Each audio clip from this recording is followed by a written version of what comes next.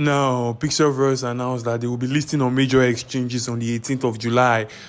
They've also announced that your Pixelverse dashboard points and your Pixel Tap points is what will make you eligible for the airdrop. So if you are only been tapping and getting points on one, you will not be eligible for the airdrop. Now, this Pixelverse dashboard, I put the link in the description below in this video. But a lot of people have been complaining that the Pixelverse dashboard is not working, is not loading, and I agree, because at several times I have tried to load it and it has been showing me different errors. Sometimes it will show me this particular one, sometimes it will show me internal server error. If you're having this issue, I will implore you to be very patient, and all you have to do is refresh as much as you can. And if you are refreshing and it's not working for you, you might have to wait a little bit, maybe 10 minutes, 20 minutes, and you try again and it will work. I was able to connect my wallet successfully, even though it showed me this error for a while. All I had to do was be patient, and I came back and I refreshed and it worked for me. So if it's not working for you, you might have to be patient. And I also suggest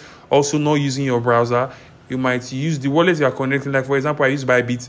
So I went to the dApps page and I pasted my URL, the URL there, and it worked. So rather than using your browser, you use your exchange browser instead, and it will work for you. If it doesn't work for you, let me know in the comments. I also dropped a video on how to connect your wallet to your Pixelverse dashboard, so you might want to check out that video. Also, subscribe to my YouTube channel if you want to keep getting videos like this.